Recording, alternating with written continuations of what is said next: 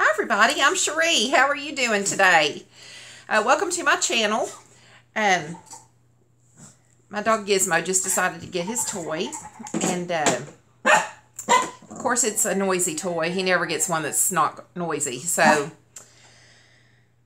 it's his little round ball that he likes to play with, the little red one. So I'm sorry if that annoys you, but he won't play with it for very long. I think, as a matter of fact, he might have it stuck right now and he can't get to it. But anywho, I'm glad you're here. Please like and subscribe if you like this video. If you're a returning subscriber, I very much welcome you. If you are new, I very much welcome you also. And if you hit the subscribe button, just hit that little notification bell, and it will let you know when I put new videos up. So anyway, today I thought we'd do some devotionals. I'm trying to get this camera fixed. I don't know if the light's good or not. I always have to fiddle with it. Today, I thought that we would do, I don't like that white wall back there. I feel like it's distracting or something. Here we go. Today, I thought we would do a devotional out of The Power of Being Thankful by Joyce Meyer. Okay, that's the devotional. And here is the ISBN number and stuff from this book. But it should be pretty easy to find just by putting in the title. This is a devotional for June 24th, even though this isn't June the 24th. I just went through here and tried to find one that I thought was nice, just kind of thumbing through. And it says, God does not forget you. And if you have this devotional, it's on page 175. Let's see. I better put my reading glasses on. I actually have them this time. My last video, I couldn't find them. Okay. In Isaiah 49, 15 through 16, it says, Yes, they may forget, yet I will not forget you. Behold, I have indelibly imprinted, tattooed a picture of you on the palm of each of my hands. You know what that is? It's nails, O Zion, your walls are continually before me. And the devotion says, our faith increases when we understand that God remembers us. We can be grateful that we are never forgotten. He keeps one eye on us all the time. It doesn't matter if others have forgotten us or abandoned us. What really matters is that God never will. He remembers all of our prayers. He keeps our tears in a bottle and does not forget the cry of the humble, poor, and afflicted. If you want more on that, you can see Psalm 56, 8, 9 through 12 also.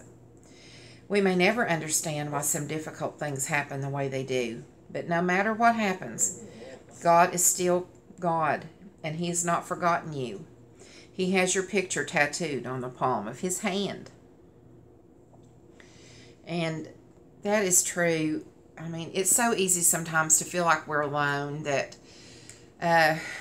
no one really cares, or the ones that should don't, or that we're just fighting this whole battle alone.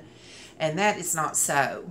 God is always with us, and it's easy to forget that sometimes, that He is. He's always with us. So we don't need to worry about that, because He is always here. Also,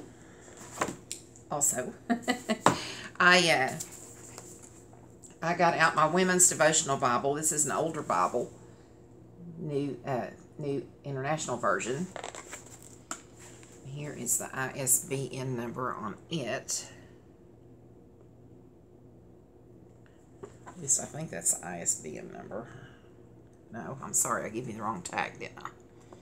This tag's the one. And it's all stuck. Okay, hang on just a minute. If I don't get it, he's going to keep on blooping over there. Let me pause this. Okay. Now, out of this devotional Bible, this one here, I am reading on page 796 in Isaiah 43, if you happen to have this Bible.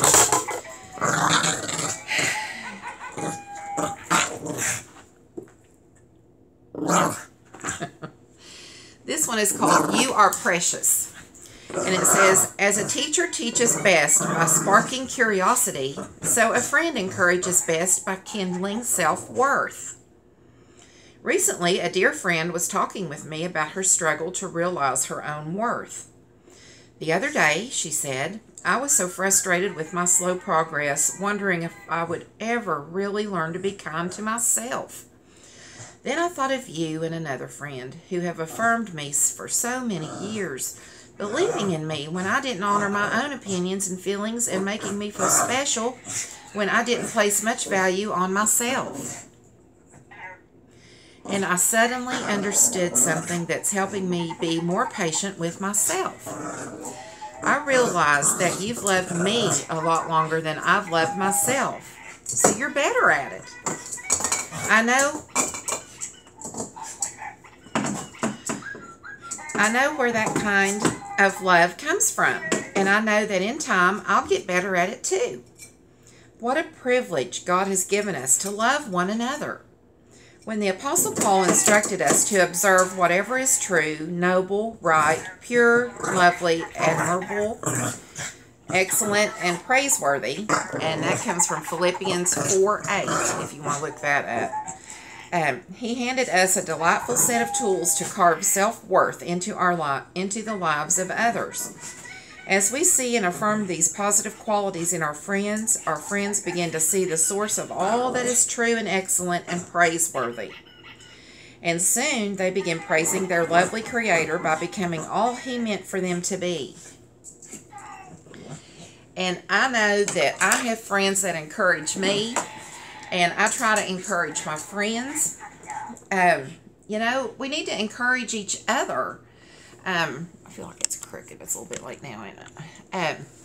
We need to encourage each other because life is hard sometimes. We've been talking about that on here, that life is hard, and we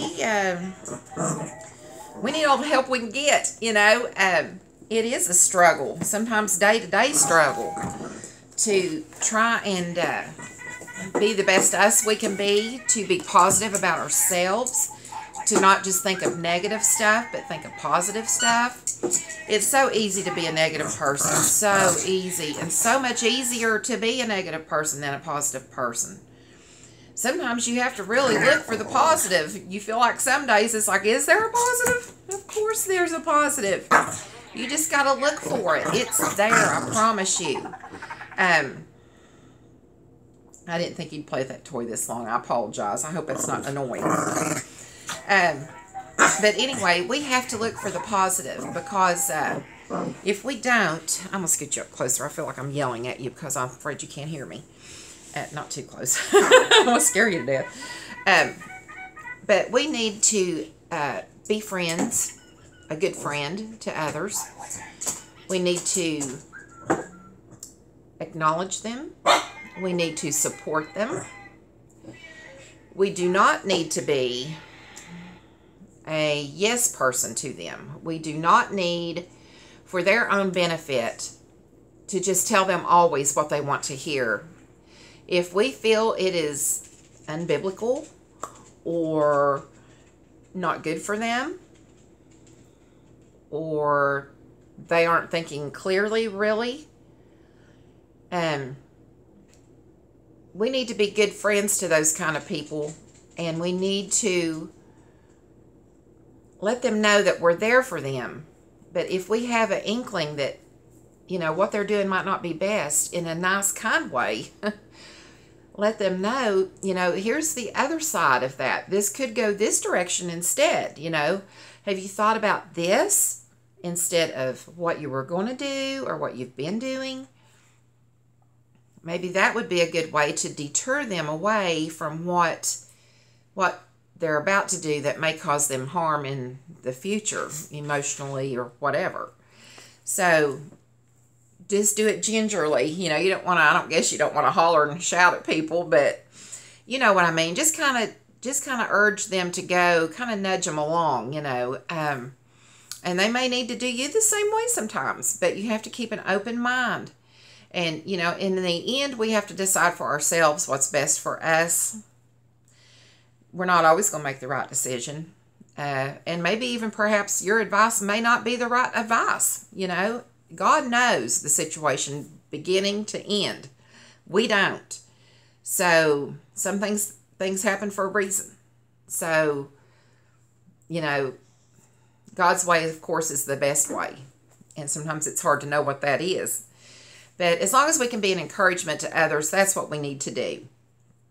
And we need to try to stay on the positive side. Things are negative enough in this world that we don't need no help finding anything negative, right? But the positive, yes, we need to concentrate on being positive. Well, I hope you've enjoyed this video. Not much going on here. It's cloudy here today, as you could probably see in the I know you can't see a reflection from where you're at. When I'm over there on the couch, you can see the reflection in that picture behind me, but you can't see it today because I moved over here. But anyway, I thought maybe I'd give you a change of scenery a little bit, but I'm not sure this is a good spot to be in. Anyway, it's cloudy here today. It's not very sunny at all. It's rained, but we needed the rain. Our grass is just crunchy, crunchy, crunchy whenever you walk on it. It looks like it's dry and it's brown in places. It's not bluegrass.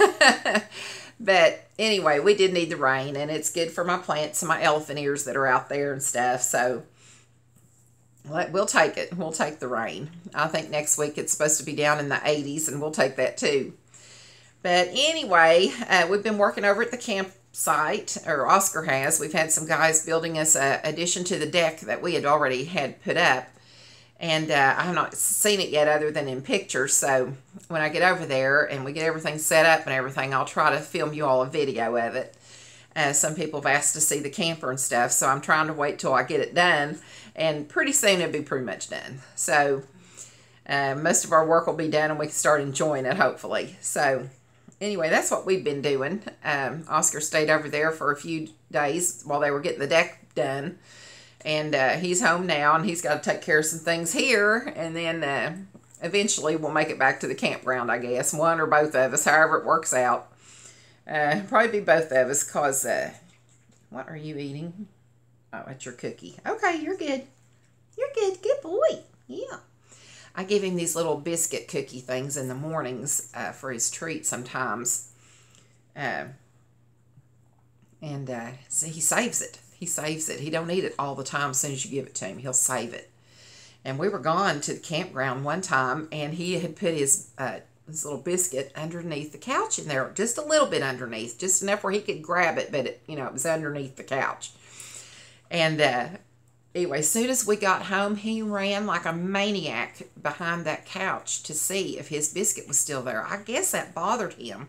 The whole weekend we were gone, that something was going to happen to that biscuit. And Betty, he made sure that biscuit was still here when he got in the door. And I just thought that was so funny. I never really noticed him do anything like that before. But he sure did keep tabs on that biscuit while he's gone. He knowed where he left it at. You know I'm talking about you, don't you, Giz? Gizmo. Hey, you concentrating on that biscuit awful hard, buddy. Is it good? Licking your lips? Oh my goodness, aren't our animals a lot of company? I swear, I don't know what I did before I got him. People say that about their kids sometimes, but I tell you, I don't know what I did before I got my Giz. Anyway, that's what we've been up to. So I hope you're enjoying your summer, and school, I guess, will be starting soon. A lot of people are homeschooling, not sending their kids to school, and I can understand both sides of that fence. So anyway, just stay safe and enjoy your family and your friends, and try to be positive. As a matter of fact, this week, why don't you try to just notice when you're being negative? Just kind of make a mental note that you've been being negative. Like, you say something that's like, oh, that was negative. I shouldn't have said that. I could have said this. And when you start making a mental note of stuff like that, you really realize how negative you have been and can be. I've done it too, and it's like, wow, I never realized how negative I was. It's like, if you can't say anything positive, don't say anything. That'd be the quietest I've ever probably been, because I was so negative, and I am negative sometimes. And we just need to try to get out of that habit most of the time, okay? So anyway, I think you're all the bomb. And remember to live, love, laugh, and laugh some more, because laughter's the best medicine. And I will see you back here hopefully very soon. And enjoy your day and stay safe. And we'll see you soon. Bye-bye now.